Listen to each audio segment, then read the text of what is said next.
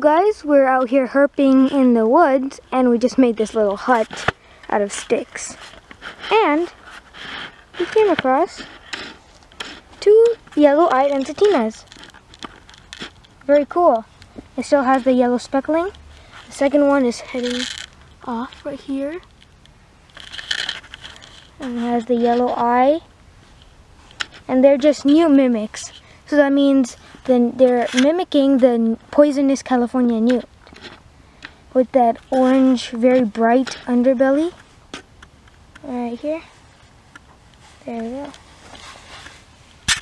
Yeah, cool.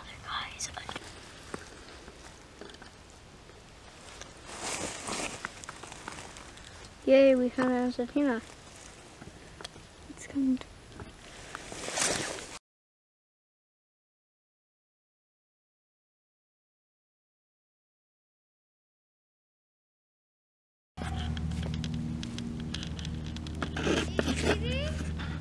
Slender salamander. Okay, and just under this little thing, we flipped 2 arboreal salamanders.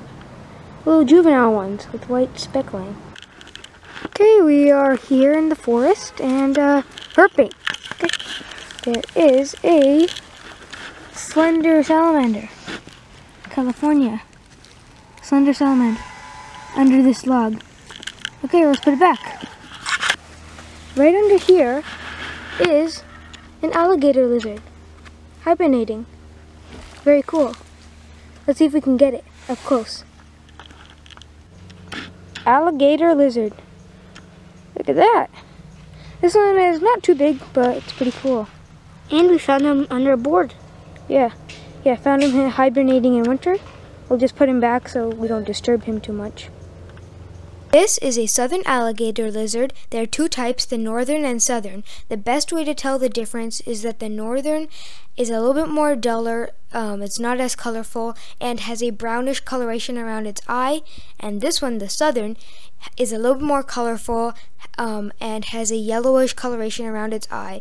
It has some reddish, black, white, and also it can sometimes have a bluish coloration on its back. And the northern just has a normally kind of a black and white coloration. And the cool thing about these lizards is that they have a prehensile tail and they can drop their tail and it'll regrow, but not to the same length.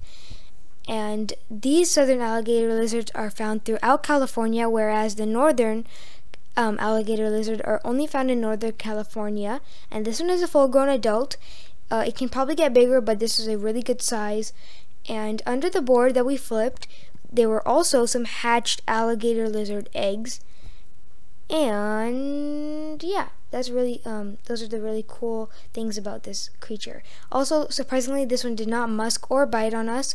Normally these tend to be a little bit more aggressive, so they can bite or musk on you if you do handle them. But this one luckily didn't. It was opening its mouth at the camera, so it was like another defense mechanism. But this one was a neat find and a cool lizard. Okay, slender salamander under this log. On this log. Cool. Let's flip the log back, but you don't want to squish it. So actually what you want to do is you want to take it and then put the log down and then and put it back and let it crawl back, because these little small salamanders and this such a big log, you don't want to squish it. Okay, cool. Okay, this is an arboreal salamander. It's a big adult because of the yellow speckling and the powerful jaw muscles. Like that's a big triangular head. Now this can probably draw blood if it bites me, but I don't think so. And it's really big. It's like as big as my hand. Wait, it's like as big as my hand.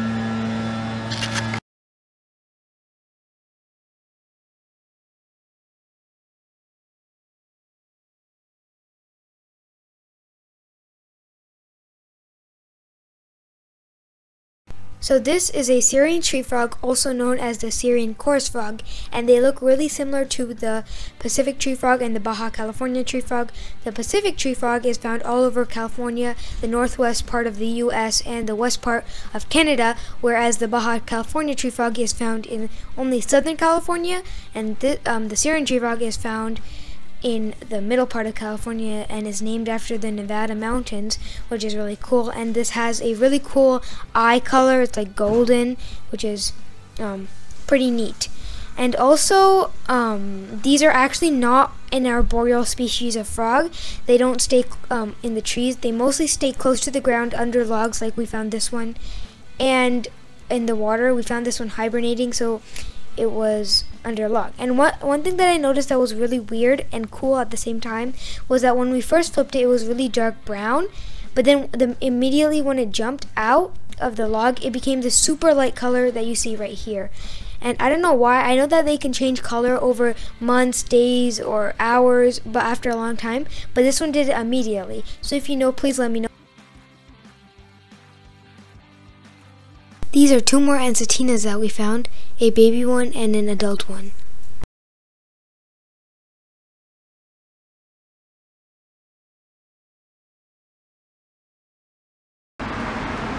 Oh wow.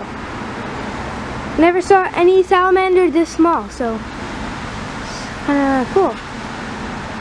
Okay, cool. Let's put it back under its rock.